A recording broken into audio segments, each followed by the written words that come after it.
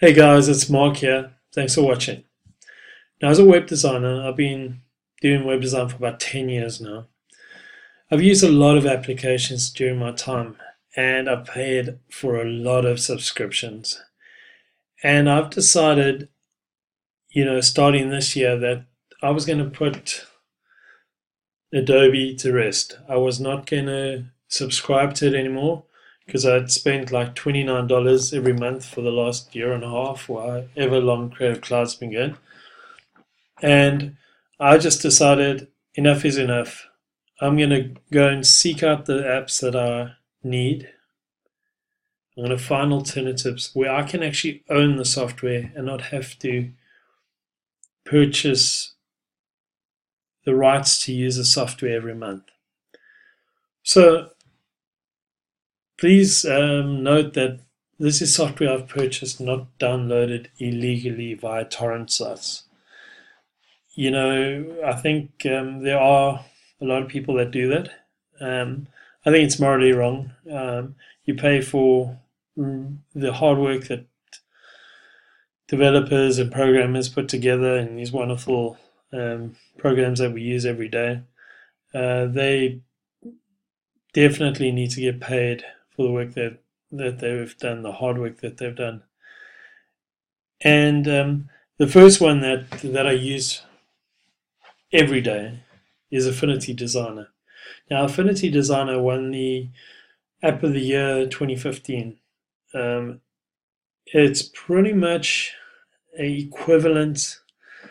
sort of equivalent to Adobe Illustrator. Now, it's basically a vector-based graphics program like Illustrator is, and I pretty much use it for my wireframing. I sometimes do wireframing in it, but mainly for the markups and designing logos if my clients need, or if I need to design a sort of graphic, etc. It's super easy to use, and it's really quick. It's a lot quicker than Illustrator is, and I found that it doesn't. Now, look, I don't have the best MacBook around, but I just found it really a hell of a lot quicker than Adobe Illustrator. And I think it's got everything that I need. The only thing I did find that it was lacking was the tracing option that I use quite a bit for vector graphics. And they don't currently have it now. I think they might be putting it in future editions, but it's really good value for money, and it does everything that I need from the software. For graphic designer, they do claim they are professional graphic design software for Mac. They might say it's limited. For me, it's exactly what I need, and it was worth every cent paying for it. Now, I think I bought it because I'm in South Africa, I bought it for $999, 999 Rand. So I'm not 100% sure how much that is in dollars, because the Rand is fluctuating so much with the dollar. It's every day is something different. So that's my first piece of software. Good news for guys on Windows is it looks like they've created a beta version for Windows. So check it out. I'll leave the link of the software in the description.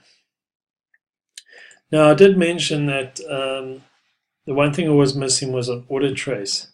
So there's a little Mac application, Mac app called Image Vectorizer. So this is my second sort of favorite application. It's very small, very simple to use. You just drop a graphic in here. So you find one thing we can do here, if we just drop in this image here of Batman. Now look, I mean, if you're going to use really, really complex ones, it does battle a bit, but you can adjust the settings. So you can adjust the corner threshold, you can suppress them, you can do it all black, white, left or right. It's up to you. and then you can export the vector as a SVG file, a PDF, an EPS, and a DXF. So that's the sort of basic tracing option that I would use. The more complex your photo is, it does tend to bat a little bit, but it's pretty good at the moment as an alternative. Hopefully the guys at Affinity Designer will add that into the next release. Okay, the next one is an old favorite, is Pixelmator. Now, Pixelmator I use as an alternative to Photoshop.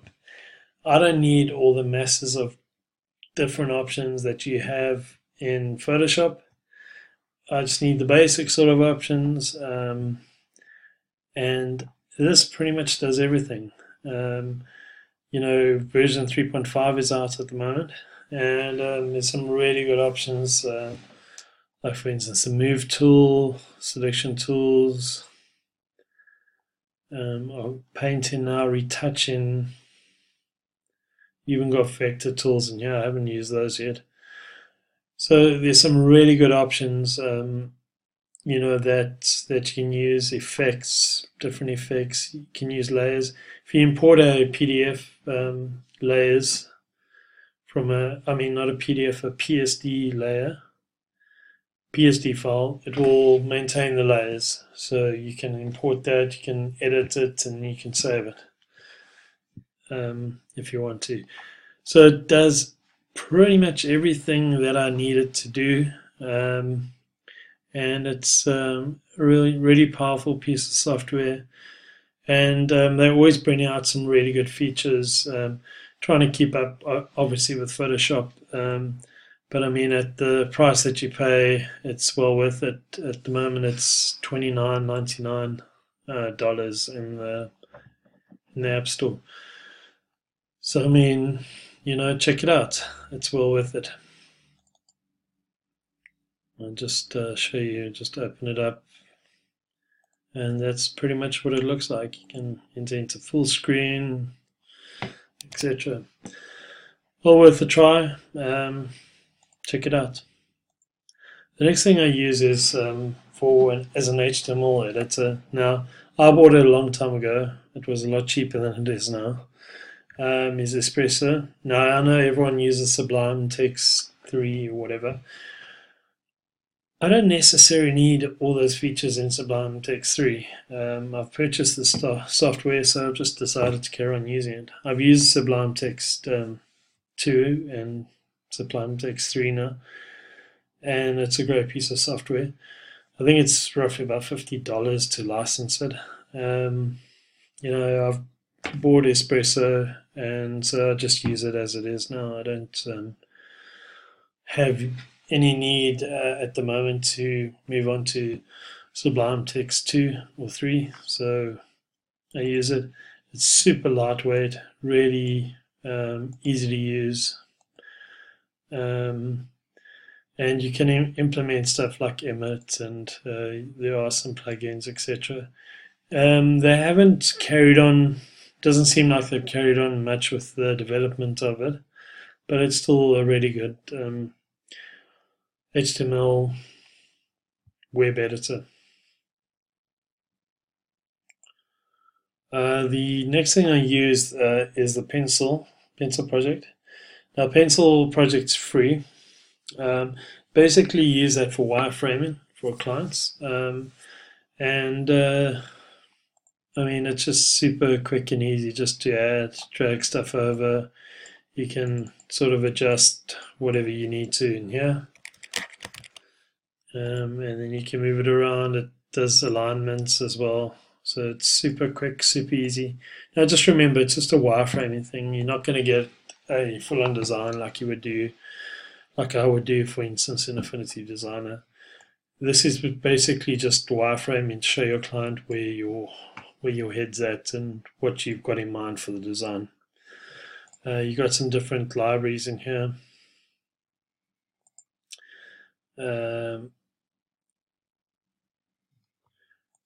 Different collections in here. So common shapes, different types of widgets in here, native UI widgets. So you can mock up, for instance, for an iPhone. So if you just open the document up, and you can also create pages as well. So you can create a new page, and yeah, as I say, it's super simple, super easy, and it's free.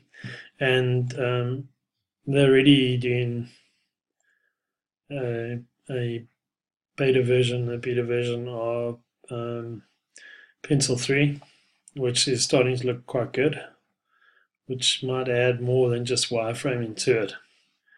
So just keep that in mind if you do wireframing at all. And then the last two are basically, the first one is MAMP. Obviously, it's got an Apache server on.